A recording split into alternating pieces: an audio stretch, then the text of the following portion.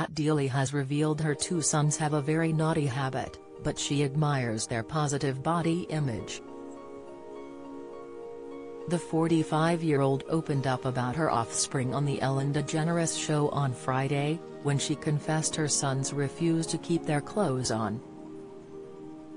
The TV star, who shares Milo, 6, and James, 4, with husband Patrick Kielty, laughed, "It's fine now but not when they are 17 and doing it in supermarkets."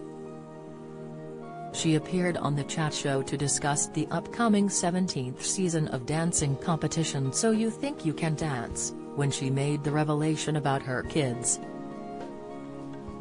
Cat shared, "They look at me in the eye and say, 'Mummy, let's get handsome,' and then take everything off. Well, that's not technically correct, but I like their positive body image." She then turned to the audience and said, "We should all do it, let's all get handsome." Recently, Cat said she is having a bracelet made with her son's skin, as well as using their baby teeth to decorate the bangle. She made the jaw-dropping revelation on the Sheer Looks Show podcast.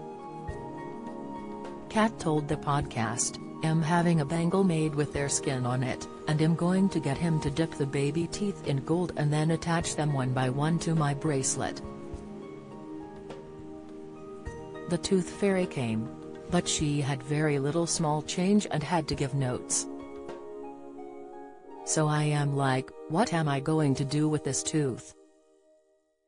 I'm going to get him to dip the teeth in gold and attach them one by one to my bracelet.